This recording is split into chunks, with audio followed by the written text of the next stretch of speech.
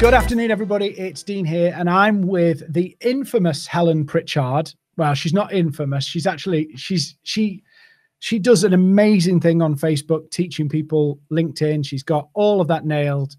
I need to kind of steal her insight into how to build these groups as well, because you're doing a course on that at the moment, aren't you? You're doing about how to build groups and things like that as well? 5-day challenges, yeah. So, Helen, thank you for doing this, for tolerating me unscriptedly interviewing you. Fine. How you specialize in LinkedIn? Yes. How did you get into it? Well, like all good stories, I was drunk and desperate, and I needed to make some money. And yeah, I got into LinkedIn because when I turned 30, roughly about 10 years ago, I recently divorced or recently separated. I was in a lot of personal debt. I had 2 small children under 5. I was trying to build a social media business, if you like, doing social media for the people.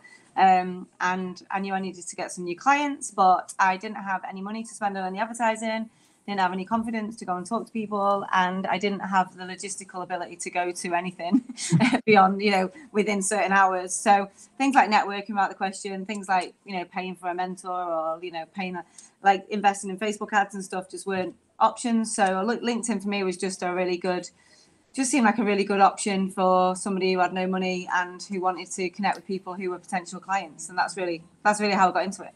Okay. And you've been kind of taking it by storm. You're really showing a lot of people how to get their heads around the platform. Yeah.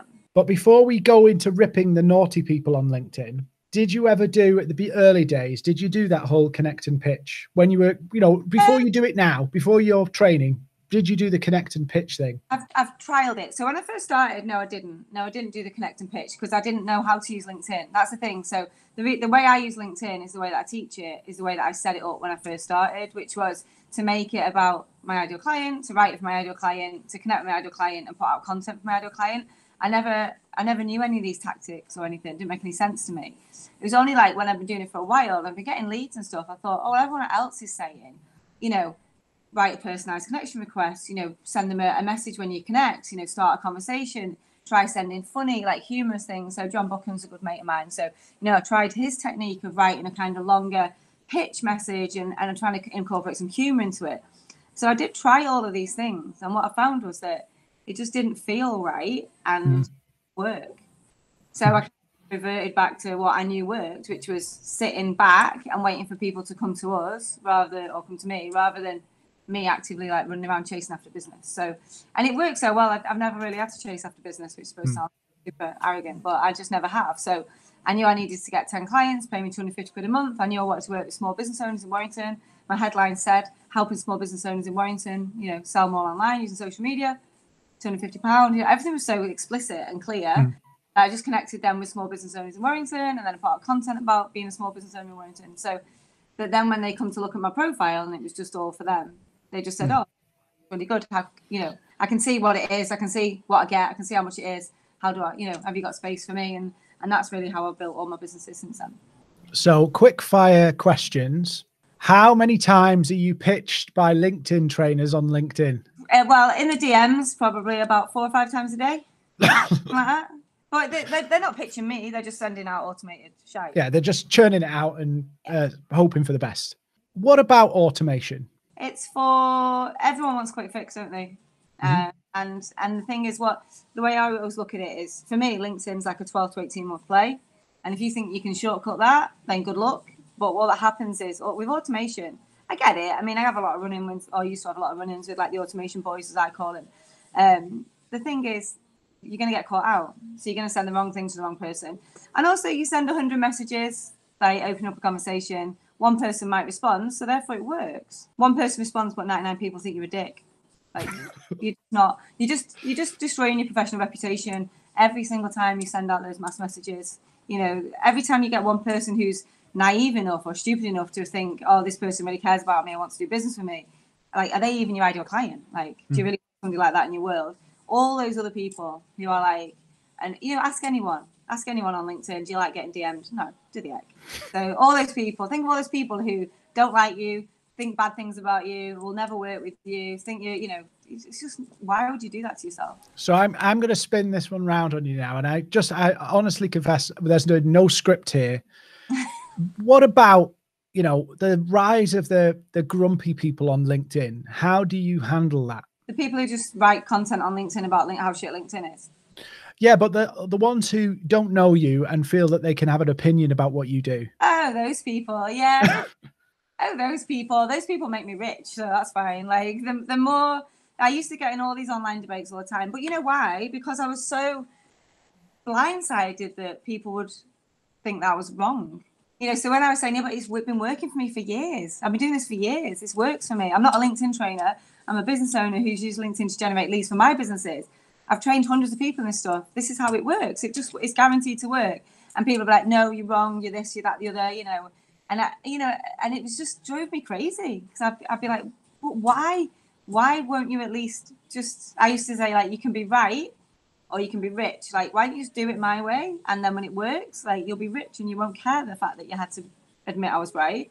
But they would just fight me to the death on it. And I used to defend my work to the death. I really did. But now I don't. I don't have to now. So I don't anymore. Like, but when I used to get into those big arguments online, you know, I used to make more money because for every person that was like, you're wrong, you're wrong, you're wrong, you're this, you're that, there'd be like tens and hundreds of people messaging me privately saying, oh my God, I've never thought about doing it that way. Can I join your next thing? You know, so it always worked out for me. But like Mike and I are really good mates, and he said to me, look, Helen, it's taking a little bit out of you. Like, it takes a little bit away from you. Every time you get into an argument with an idiot online who's never going to buy from you, it's just triggered by you for whatever reason. I mean, he gets people messaging him, slagging me off. You know, I'm the most, if you don't even talk about Mike Winnett as he parodies people on LinkedIn. And I'm the most requested person he gets to parody. Wow. But he's my mate, so he knows I'm a bit, so he can't say anything. He knows that everything I say is true. So yeah. But he gets a lot of direct messaging him saying, oh, Helen's this, Helen's that, like Helen's this. And he's just like, Helen's legit, like, you're wasting your time. Yeah, I mean, there's always people, you know, you will never please 100% of the people. No, never would do. I can't please 100. You know, I got a funny review, and the reviews sometimes really cut. I mean, we're all supposed to be impervious to it, but sometimes they cut. Yeah, of course they do. And we did an event, and anybody who knows me knows I'm a bit loud, but not kind of full of myself, you know. So I read my reviews, and I'm like, oh, this one guy said he was like Tony Robbins. I was like, were you in the same place? This is me. Apart from the fact that I'm probably as wide as he is tall. It was like, and I was like, what he came down to was he wanted to use LinkedIn to develop his business, but he didn't understand that the company page wasn't going to do it. Oh, bless him. So I was like, no, it's all about you as a person. People buy from people. And I know you say that in your training as well, that it is about the people. The company page is a dog shit. I say that a lot as well.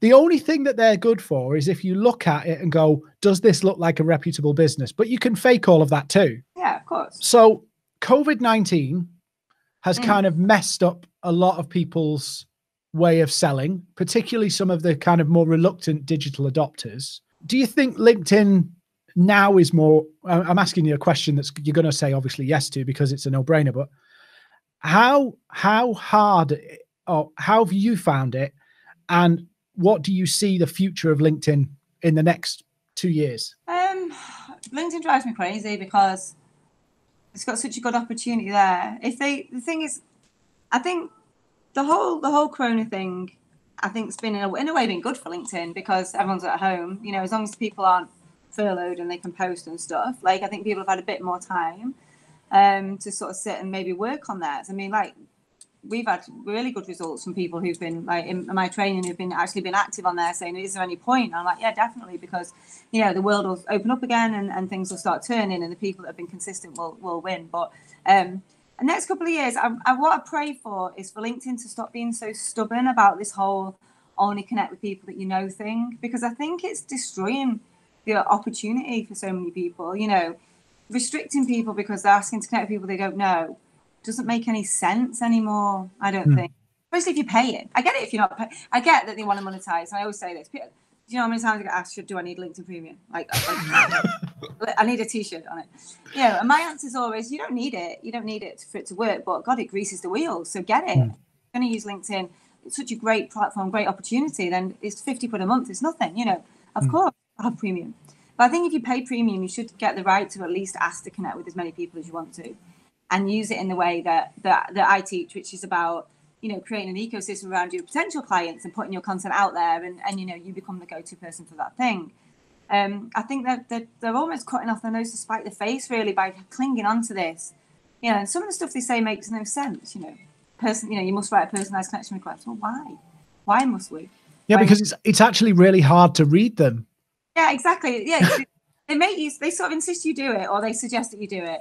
But then the message they've created, like, hi, I'd like to add you to my professional network on LinkedIn, is perfect. So why can't we do that one? You know, they did. I'm sure they didn't just make that up. You know, so that frustrates me a lot.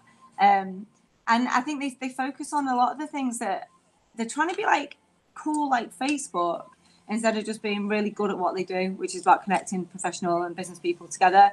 You know, so things like groups, I think they should just get rid of. Like, just kill it off. Like, just stop investing in it. Stop talking about it. Stop going over. Kill off groups. Well, business pages, fine. You know, they need to look at the ads platform a little bit more carefully. You know, just getting people out of that. You must like and know and trust these people, rather than saying, look at this massive opportunity across the world, across the globe. You know, this database of people that we've got. You know, how can we get these people talking to each other? And I think if they were really smart, you know, you look at Sales Navigator, the top end subscription, and you go, well, actually, what if they introduced one where you didn't have those connection limits? Yeah, imagine how much better it would be if I didn't have people getting restricted all the time, or even being banned or shadow banned, or, you know, I get they're trying to stop spamming, but they should be focusing on getting rid of things like automation, getting rid of things like engagement pods, getting rid of things that are basically just, you know, like Gary Vee says, you know, marketers ruin everything, and they've ruined LinkedIn. But, you know, maybe not letting people direct message people first, unless it's, you know, an inquiry about wanting to work together. You know, I don't know. I mean, they won't even give me LinkedIn Live because I talk about LinkedIn. So I don't know. I'm sure they're not interested in my thoughts, but I just think, you know, I've turned, you know, 20,000+ people onto using their platform, and it's embarrassing when they show me up by, you know, restricting people or not allowing people to connect with people and stuff. But you would think that what they would do is a bit like Facebook. They'd go, well, why don't we empower these people, give them some kind of like badge, and encourage them, because effectively your students, you can tell them, actually, Premium and Sales Navigator are great services, and effectively you're selling it for them. Well, absolutely, yeah. I mean, I got a network. I mean, you know, I've got my 30,000 on LinkedIn. I've got my 15,000 in my free group. I've got my 1,500 in my paid group. I've got, you know, 10,000 to 20,000 people a year going through my challenges. That's a lot of people that come to me wanting help with LinkedIn, and they're all people I could potentially sell on Premium. I could potentially get a kickback, you know, on LinkedIn. Let's do each other a favor. But I can't, because I can't recommend Premium, because it's not going to allow them to do what I really want them to do, which is to be able to search and request unlimited amount of people, you know, who then make their own decision whether they want to accept this person or not. You know, it's not like I'm saying we should be able to spam people. I'm saying is we should be able to craft a headline that speaks directly to our ideal client and ask to connect with that ideal client and let them make a decision whether they want to connect with us or not. And that's it. You know, and none of my students would ever send a follow-up message or start pitching people in the DMs or start spamming people. So, well, I hope you wouldn't. So in a way, it's kind of that. It's just frustrating. It just frustrates me a lot, actually, more than I thought. Therapy session. Yeah. Helen, you do the free challenges. You run them on Facebook. Yes, much to the distress of other people. Yes, particularly on my Facebook ads. Like, why are you running this on Facebook when LinkedIn's such a great platform? And it's like, because LinkedIn's a terrible platform for community-based stuff. So we run them. The other thing, though, is one of the things that I think is good about the way you run your Facebook groups and everything is there's a lot of things there that people can ask for help. They can say, you know, I'm only a member of, I can remember sending you a message because I joined your group and I kind of confessed and said, I'm in the same sector, but I'm not going to do anything in a group. I'm just curious to see what people are asking so I can learn better what people struggle with. But you do a lot of stuff in that group to help people. The free challenge, I've not been on it, but the free challenge, I hear there's a lot of good stuff in there to help people get on the way. And you have a mastermind as well, I think, is it? Yeah. Tell us about that. So the mastermind's like, it's my flagship thing. It's my baby, really. That just takes people from every step of the way of everything I've learned in terms of how to generate inbound leads from LinkedIn. But more than that, it's a community. You know, people get a year's worth of support in there as well. They get access to training forever. It's a 12-week program that people go through, and we have like cohorts, so they come in every 12 weeks. So, you know, we normally get 250 to 300 people in once a quarter, and it's just a really good vibe and a good community. But it's about so much more than LinkedIn. You know, it's about giving people, small business owners, a real place to support each other and really get some clarity and focus themselves on how they're going to build their businesses. And we just have it's just a good vibe in there. Really, really good. I love it. Yeah, you have some fun lives as well. I've seen in some of your groups. Lives, yeah. Well, and the 5-day challenge is my favorite because that's a 5-day fast sprint, and we're in it every day. I've got like 15 ambassadors who are in there helping people all the time. You get a task every morning. You know, it has to be done that day. We do a live with wine every evening. I do a Q&A, which sometimes can go on for hours. And when always something happens, it's always at my house. I've got 2 teenage girls, always things happening. One of them got stung by a bee last time, and then a boyfriend fell down the stairs. And, you know, there's always someone knocking on the door. So it's all like a bit chaotic, and it's not for everyone, but it is a lot of fun. It is a lot of fun. And we help, you know, we average about between 2,500 to 3,000 people in each time. And 95% of the people don't buy. So I love that because all those people get help for free, which is great. Yeah. So, yeah, it's good. It's a great business model. I like it a lot. It's a win-win, as we say. Yeah. So what's your plans for world domination? So the mastermind pretty much runs itself now. I'm dead lucky because I've really grafted the last couple of years with my organic, you know, showing up organically, doing hundreds and hundreds of guest experts and podcast appearances and public speaking. And what that's meant is, and we've got hundreds of affiliates as well. So what that means is now I don't have to do that so much. And really, lockdown's been really interesting for me because although we did 3 challenges back to back, which was chaos, but great, because I just wanted to help like as many people as I could. What I realized was I don't need to be posting all the time on LinkedIn now. I don't need to be posting, although that's what I teach. Now, 3 years in, I've got a team of about 25 people. I've got, you know, we spend big on Facebook ads. So we spend about 30 to 40 grand a quarter on Facebook ads, and that gets people into the challenge. And then we convert that into, you know, the average launch is about 250K, something like that. So now my business is like a grown-up business, which is, I'm not sure how I feel about that. So I have got time to take a step back and think, what am I going to do next? So the mastermind will continue to run. It has very little touch from me now, which is great, which is always was the plan. You know, I keep thinking, God, I'm so lucky. And I'm like, well, I am really lucky, but it was the plan. You know, it's always the plan. Well, it's lucky that you work so hard. Yes. And it was always a strategic move to get to this point. It just feels weird. I feel like I've been retired a little bit now because I've got nothing to do. So we've got a couple of things happening in terms of focusing on the things that I found out are really important in business. So when people come to me for LinkedIn help, the things that they need help with really aren't LinkedIn. As I say, you're asking the wrong questions, really, right? You must get this. What's the best post? You know, how long should my words be? Like, why should I post an article and all this kind of stuff? And it's like, actually, what you really need is some business clarity. So you need to know exactly who you are, what you're selling one thing to one person at one time, and being really clear who your ideal client is. And we teach that in the mastermind. We teach that in the 5-day challenge. But I realized I was teaching it to everybody. So I was doing like workshops with big like blue chip companies and sit down and go, right, who's your ideal client avatar? And they wouldn't even know. And you'd have to start at the beginning again. So I've got a couple of new products. So those are going to be the 3 pillars of my new product. So business clarity, business mindset. So that's about how do you keep going when it's really hard? And it is hard. Like you say, it is upsetting when I get into those arguments online and people call me a liar or this, that, and the other. And, you know, it does upset me. But, you know, how do you build up your resilience within business for that? Because you need that. Because, like I always say, no one's coming to save you. You've got to just, you know, pull your finger out and go, I'm going to do yourself. And the third thing is business visibility. You know, that showing up and being consistent and being visible and leveraging your time. So they're going to form the main bit of my next product, which will be a new course. And we're kind of releasing it section by section, and eventually we'll pull it all together. Cool. So that'll be that. And then we've got some lifestyle things coming up, which I can't talk about yet. So can't talk about them yet. Lockdowns screwed me over massively with that, but you'll see an announcement over that soon. So there's no plans for a Lamborghini and a whiteboard? No plans for a Lamborghini and a bike, although Phil Harrison did buy an Aston Martin, thanks to our multiple launches that we did. Cool, that's his thing, absolutely. I just bought a mega shed in the garden. So that's been my investment of my sort of like, what should I buy myself? I know, a massive shed in the garden. So that really, and then my book. So I'm in the middle, I started writing my book. So I'm just writing a book around the last 3 years of going from being pretty skint and things being pretty difficult to not being skint and things being pretty good. So that's kind of a story, an autobiographical, I get. Biographical. I have to learn how to say that, aren't I? Story about me, but it's also got some of those business lessons in there. And that's it, really. That's the next couple of years, I think, to look forward to. So given the journey you've been on, and you're very open about where you've come from, and the struggles you've had,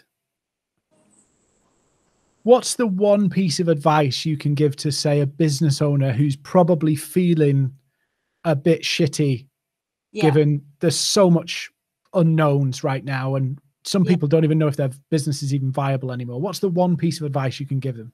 Definitely sell one thing to one person at one time at one price. I think that's a really underrated bit of business advice that people dismiss because, like, but actually, if you can really focus on that and understand what you need to earn to get yourself out of the shit and what you want to earn to give yourself the lifestyle that you want, once you know those numbers and you know you can just sell one thing that you like. I have this model called value, joy, profit. So you're going to add lots of value, you're going to get loads of enjoyment about doing the work and the people you work with, and you can make good money, scalable money. Once you've found that, and you get to decide. That's the one thing about business I think people forget. Like, you get to decide what your business is and what you do and what you sell and how much you sell it for. Like, you get to decide what you want to do all day. So once you decide that and get rid of everything else in your life, everything else in your business, everything that you could do, want to do, should do, might do, get paid to do, get asked to do, and just really focus on this core offering and be relentless on it until you hit those targets. Say no to everything else until you hit those targets and make it non-negotiable, showing up every day. Once you hit that foundational level, then you can take a breath and think, well, what do I want to do now? What do I want to do next? But honestly, that's the one thing I'd say. And I meet a lot of business owners who are in what I would call like overwhelm. They're in like full on panic survival mode. And that's okay. That's good, because sometimes that's the fire that people need to actually make some decisions. But making those decisions and having that clarity is like the biggest gift you give yourself in business. And just giving yourself a break and thinking, well, actually, if this is probably the best thing that's ever happened to me. I've run 2 unsuccessful businesses before. It's not like I just woke up and I thought, oh, look, I'm dead good at this business. It's just this one particularly has gone well.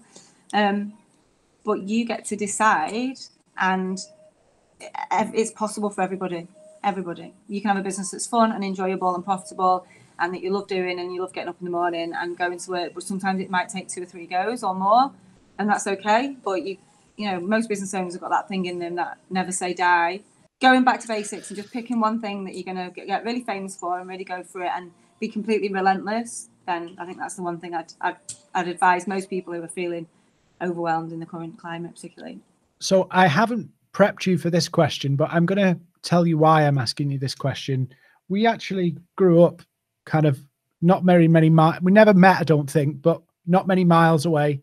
And somebody is somebody I used to be kind of sort of related to. And so we're kind of all from the same kind of area. Yes. Not a majorly affluent area. I wasn't. You were in the posh end of town and I was in the poor end of town. But money. Right. I had a terrible understanding of money, not in the sense of budgeting, but in the understanding of how the rest of the world saw money. And I'll make it a simple example. I would price based on what I thought I was worth, not on the value of the product. Yeah. I don't know whether I'm literally asking you something that I didn't tell you about, but Did you have this problem at some point earlier where you couldn't reconcile the value you delivered to the value you thought you were worth? And how did you overcome that?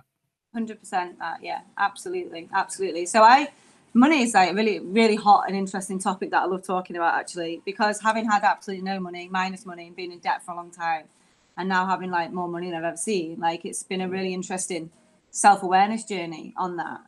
And for me, yeah, I just think about that time. So I got asked to do a quote for somebody that I knew. And again, we're in Warrington, right? Whichever side of the river you live on, it's a small working class. Yeah. Industrial town, you know, the glamour's not high. You know, on the ground in Warrington. And I remember a big flashy agency in Liverpool who actually I'm friends with them now, but you know, was a friend of a friend of a friend, you know, and they asked if I could help them. It was with a conference in 2014, I think, so 6 years ago. It was bringing Gary Vee to Liverpool, and I was like, of course I would, you know, for free. But I remember I was so nervous, you know, speaking to them and just feeling that feeling of not unworthiness, really, you know, real crisis of confidence that would I be able to do it? Of course I would, you know, but you know, using Twitter. And then they asked me for my price, and I remember putting my price in, and I priced up at £50 an hour. And I felt sick. I felt physically sick. This is what I say to my students now. Like, I get it. Like, this is, you know, I understand the physical way it makes you feel. I felt physically sick, and I sent it off. And because my mate was on the board, or my mate's mate was on the board, he was there when it came through, like the email. And they were all there, and they said, oh, she's put a price in, and it's £50 an hour, so she's going to be shit. But since she's your mate's daughter or whatever, like, we'll give her a go and see what happens. You know, and that was such a big lesson to me. I was like, but for me, it felt completely out of my league price-wise. I wasn't worth it. To them, they were like, God, this is going to be a disaster, but we'll give her a go, you know. And it's kind of, and I thought if they'd have said no, I would have thought they'd said no because I was too expensive. But actually, they were saying no because I was too cheap. Yeah. Because to them, to get all the bums on seats to a Gary Vee event, which we did, we sold it out, you know, all paying 100 odd quid a head, you know, they're making so much more money than they were spending on me anyway. So, but then on the other end of that, I put in, so I don't do one-to-one anymore. And when I decided I didn't want to do one-to-one anymore, you know, I was looking at my pricing, and I put it on LinkedIn actually. And I put my new rate is £500 for a session, for a call, which is an hour. Well, should have seen everyone lose their shit in the comments. Like, it's like all these pilots, weirdly, were like, oh my God, there's nurses eating at food banks, and you're charging £500 for a telephone call, and like, this is a joke, and you're a joke, and you're this. But you know what? Then that version of me was like, I don't give a shit like what you think. I know that if someone gives me £500, they're gonna go and make £5,000 at least. You know, if they do as I tell them to do. Like, so totally different. So it's 10 times the amount of per hour, if you like, but my mindset and my confidence and my belief around it, and even the way that I reacted to all the abuse, you know, I was kind of like, you're a pilot, mate. You get paid to fly from A to fucking B. Like, what's it got to do with you? What I'm my £500, you know, it's kind of so different. And within a 6 year gap, like, for somebody's money mindset to change so much, and it just shows you like anything's possible. You know, the same me, I was just speaking to the ghostwriter who's writing my book with me. You know, I was talking about when I was in the shop. So I was in the shop with my dad. I was completely in debt. I'd not opened my post for years, and all that kind of stuff. And my dad took me shopping, and then the next day I was in the shop again, and I thought I'd added it all up. I was in the co-op in Grafpenor, Sheila, works there. I thought I'd added it up right, and I hadn't anyway. So I didn't have enough money to pay for what was there. And it's literally a case of going, right, well, what's most important? And she was kind of like, you know, taking things off the till as we were going. You know, the queue of people. I live in a small village. You know, it's pretty fucking humiliating. Yeah. You know, it's not a good point to be at. However, it's that point where I just thought, you know what, no one's coming to save me. Like, I have got to get myself out of this. And I put such a lot of effort into understanding my worth and understanding that it's not intrinsically linked and all that kind of stuff, and gathering all the evidence together from the work that I was doing and the impacts I was having on people, you know. And now I've got no qualms in saying, you know, charge £5 an hour. Like, I don't even do one-to-one anymore. I've got no qualms in saying I did £1 million in sales orders. Have to say that, remember, because everyone loses their shit in the comments because they're like, do you not understand the difference between turnover and in profit. And I'm like, oh no, that's because I'm not an actual business person. Of course I understand the difference. I'm talking about sales orders, you know. Have you had 1 million in sales orders? Yes or no? You know, and then it's like, God, you're such an, you know, you're so arrogant. I'm like, no, you're having a go at me. You've looked at my company's house for last year's accounts. Like, you're a crazy, insane person. Do you know what though? That I remember seeing this kick off, and I was a coward and stayed out of it. But if you didn't say, you know, the nature of what you do, you're helping people generate revenue. So they want to know that you've done it yourself. So right. you telling people, look, I've done it. It's not like you're going, you know, I made the joke about the Lamborghini, or that I know Mike Winnett has great fun with the Lamborghini crowd. He does. But telling people genuinely, I've made this work. Yeah. You know, I can show you how to make this work. There's nothing wrong with that. It's when you get the people who haven't made it work, who rent the jet and rent the Lamborghini. Of course, yeah, of course. And I get that. I can see why people get triggered. So when I did the £1 million in sales orders, because it wasn't even in sales, because 90% of people pay over 12 months. Yeah. So I've done 1 million in turnover, and my accounts will reflect that. I think it's like 500 something, because people only pay that first deposit. But, you know, I'm open and honest about that. I'm not lying about that. But when we did 4 launches that were all over 250,000, and as a team, we were like, fucking hell, in a year, we've done over 1 million in sales orders. Like, we were happy about that. Yeah. Like, celebrating that. And then for me to take that online and for people to really start ripping into me, I was like, this says so much about other people's money mindset. Like, because loads of people, like you said, like, people don't want to get involved in that shit. Of course they don't. 90% of people, when you see it go down like that in the comments, it's just pure panto. Yeah, everyone's watching. Nobody wants to get involved. But they're all DMing me going, oh my God, that's so inspirational. I can't believe that. You've done that. You know, so proud. You know, you must be so proud. So it's not that I can't bear it. It's just, it blows my mind that, well, I don't like being called a liar. That's one thing I really do not like at all. So, but then you've got a guy who, he looked at my accounts, fair, fine. And then I think I made a loss 2 years ago, and maybe even a small loss the year before. So it's kind of like, it looks like bullshit. So I kind of get that in a way. But he'd street viewed my house, been on Zoopla, and he was like, your house isn't what a millionaire would live in. All this kind of, and I direct messaged him, and I was like, are you all right? Like, you know, and he's like, I'm just sick of people ripping people off. And I was like, well, I get it. Like, have you been ripped off by someone? And he's like, yeah, I spent all this money on this thing, you know, and it's kind of like, oh, I get it now. So you know, hurt people or whatever. Like, you've been ripped off.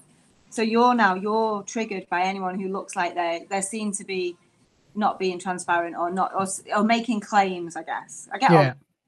And it is a big claim. It's a big claim. I would not have made it if it hadn't been true.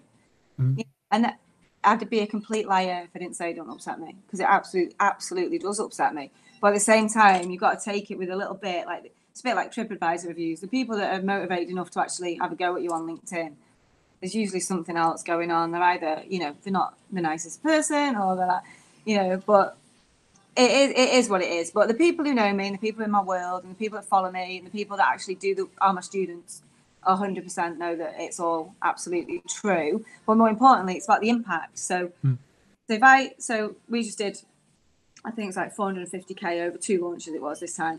One was in lockdown, so we're in the papers, like, record launch in lockdown, which obviously everyone's pissed off then. Warrington Guardian, everyone's like, oh, looking out, like, showing off.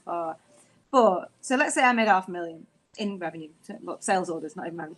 And every one of those people, everyone who gives me the 1,500 quid, my mission is to make sure they make more than that back, at least. Yeah. So we have these things where we have, like, I've not made my money back calls. You know, people have made the 1,500 quid back. Then we'll have a look and see what we can do, and if there's something we can spot. You know, anyone who knows my work knows how passionate I feel about that, because I used to be skin, and 50 is a lot of money. Yeah. Same reason why you'll never hear me try and make overcome a price objection. Because when I was skin and I said I haven't got 1,500 quid, I meant I haven't got 1,500 quid. I didn't mean try and sell me something or try and make me feel bad or like I don't value it, you know. So I get really triggered by that myself. So that's why I always put prices out there. So say I get 500,000 quid, all those people then are going to amplify that into more than they've given me. So that 500,000 turns into 5 million, 10 million. Like, that's the impact that my work has. So it's almost like it's a good thing. The more money I make, the more money that's made in the world, and that Yeah. energy keeps flowing. And I say to people, if you don't do the work and you don't make the money back, you're fucking the whole system up. Like, you're going to mess with the chi. You know, that's not what this is designed to do. You're supposed to be going out there and making more money, miles more money than you've ever given me. And therefore we amplify it. And that amplifies not only just the money, but the impact, and, you know, all the people that work with me are, you know, doing good work. So, you know, I don't know, Dean. Maybe I'm a bit misunderstood. Maybe I just show up like an arty cow on LinkedIn. And people, when they meet me, they're like, oh, you have got a heart after all. I think, though, it depends where people come from, because when I hear you, I hear, like, my family communicate via insults. Yes. Do you know what I mean? So it's kind of like a very different, straightforward, and I can get how somebody, say, not from the Northwest, could go, what? She's a bit northern, a bit direct. I get that a lot. Yeah. But, you know, what my mum would say was, you tech me as you find me. Yes. And that's it. But, you know, Helen, I have picked your brains, even though you said, don't say, can I pick your brains? That's a private joke. I messaged Helen and said at some point we should compare notes.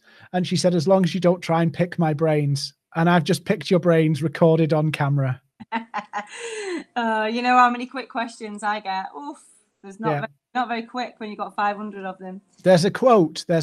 If you help somebody for free, they'll come back and ask for more help for free. I like it. Helen, thank you so much for doing this.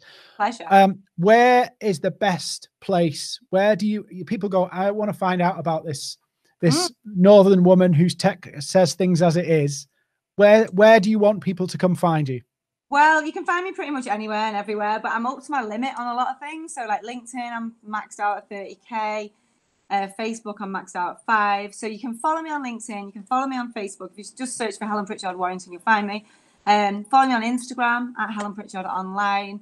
But the main place to go and hang out, if you like, would be my free Facebook group. We had to change the name and put my face on it because we had so many other LinkedIn people coming in and saying, do this way, do that way. And it'd be like, you can be in it, but you can't start trying to teach the opposite way because it's just confuse all these people. So it's kind of like my house, my rules. But yeah, if you come in there, or if you sign up for anything of mine, don't worry, you'll know about the next 5-day challenge or the next launch or the next time I'm selling anything. We'll give you an opportunity to buy. Don't worry.